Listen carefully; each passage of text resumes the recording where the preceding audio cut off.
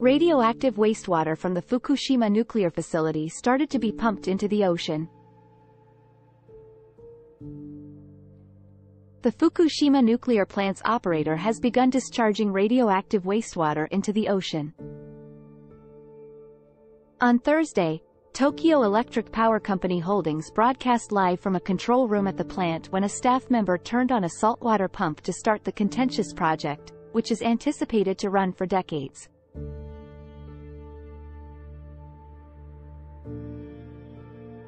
Japanese fishing organizations have rejected the initiative because they are concerned about possible damage to their seafood. Additionally, groups in South Korea and China have expressed worry.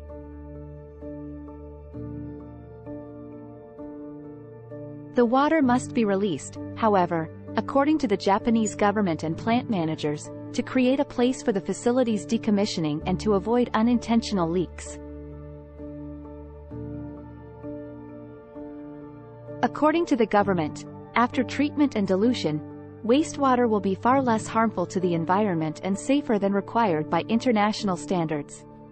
The UN nuclear watchdog approved the measure last month. The publication starts more than 12 years after the nuclear meltdowns in March 2011 that were brought on by a massive earthquake and tsunami. The first batch of the treated, diluted water is transferred from a mixing pool by the active pump to a secondary pool, where it is subsequently released into the ocean via an underwater tunnel.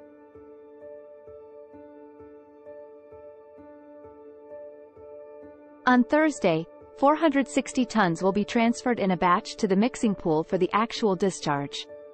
After treatment, some of the water is collected and used as cooling water. The remainder is held in about 1,000 tanks, which are now 98% full of their 1.37 million ton capacity. The new facilities required for the decommissioning procedure must be built on top of those tanks, which cover a large portion of the plant complex, according to authorities.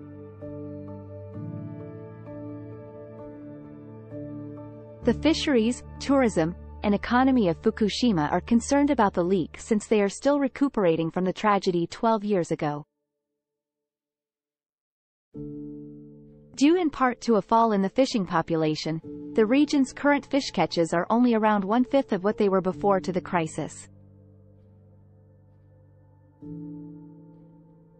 According to authorities, China has strengthened its radiation inspections of Japanese goods from Fukushima and 9 other regions, blocking exports at customs for weeks.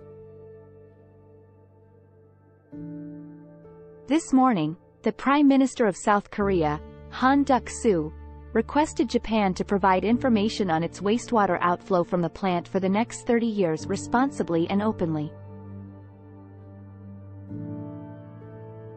Meanwhile, China's Nuclear Safety Administration on Thursday called the Japanese government extremely selfish and irresponsible in forcibly launching the discharge, putting its own selfish interests above the well-being of all mankind.